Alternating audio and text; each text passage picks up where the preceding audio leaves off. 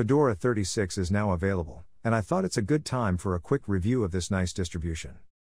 But instead of spitting on the work of the developers for the slightest concern, I decided to only share the 5 strong points of this system.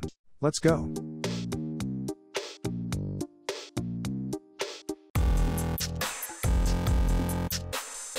When you open the Fedora website, you have the choice between 3 versions: Workstation, Server or IoT. Workstation is like the desktop version of Raspberry Pi OS, and Server is the minimal equivalent.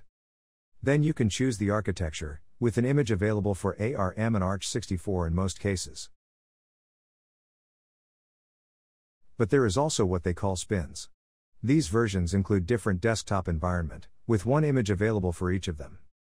For example, you can download an image with KDE, XFCE, Mate, Cinnamon, etc. You may need to browse a few pages to find the download link for your Raspberry Pi model, but at least you have the choice with Fedora.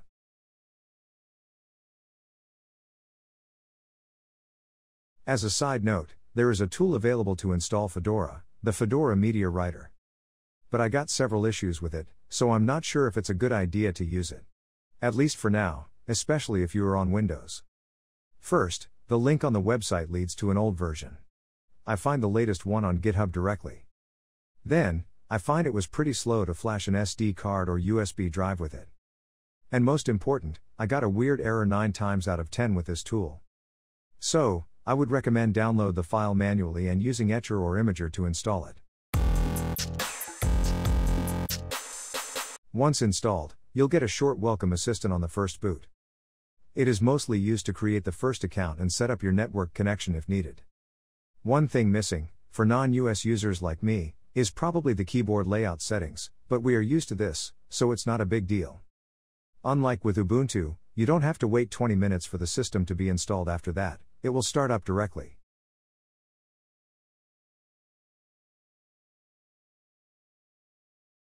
I tested the main version of Fedora Workstation, using GNOME 42 as the desktop environment. You can check out the tour if it's your first time on Fedora.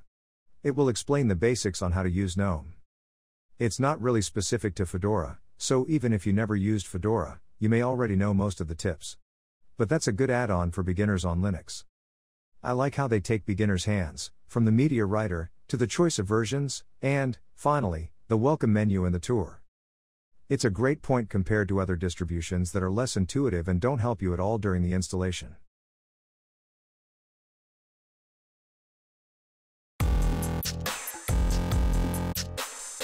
If you already watched my comparison of the different desktop environments that work well on Raspberry Pi, you know that I like GNOME. It's maybe not the fastest, but it's one of the best user experience. The interface is modern, the default design is great, and I like the control center, with all the settings at the same place. With this release, you can now switch to a dark theme with one click, which was a long requested feature.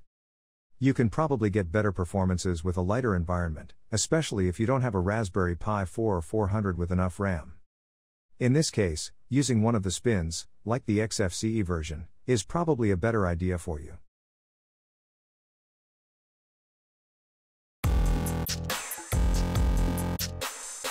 Installing new apps on a Raspberry Pi, especially with Raspberry Pi OS, is not necessarily the most intuitive experience. Fedora has a great app store to do this, that works well on any architecture, which is not the case with all distributions. Anyway, you can open the software app from the dock, and look for any software you need to install. You can either use the search engine, or browse the different categories to quickly find the app you need.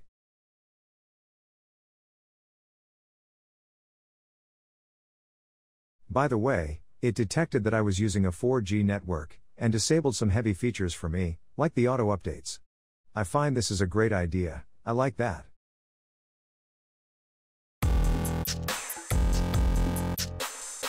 Fedora is often used by developers and power users, so they decided to give administrative privileges to the default user. That's why when I installed Chromium, it never asked for my password.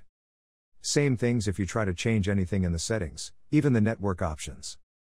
It's not necessarily a good thing for anyone, and it might even be risky as they make it so easy to get started with Fedora, but you can disable this easily, if you prefer to use sudo like on Debian systems.